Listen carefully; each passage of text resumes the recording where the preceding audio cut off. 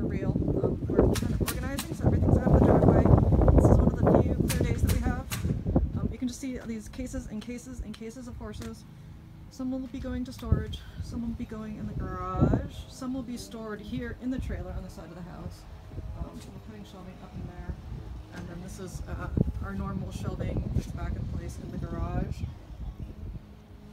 And some of the horses are kind of creeping up a sidewalk onto the front porch. Like this was our awesome $5 barrel. It was full of lots of goodies. We'll have lots of goodies over at the Western States Horse Expo, which is our next event.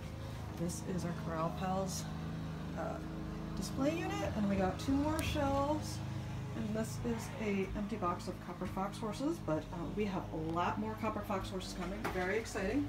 And then coming in the front door, the crates of horses are beginning to creep in, or rather the cases. This big black tub is my personal show horses. They need to be unpacked because they're custom finish and they cannot stay stored and wrapped up in plastic wrap.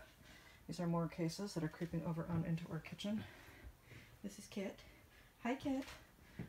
We have a whole box of BreyerWest single-day stablemates that we never even got to put out at BreyerWest because of booth shortage space, but we will have a 10 by 20 at the Western States Horse Expo, and we will have a lot more inventory to display.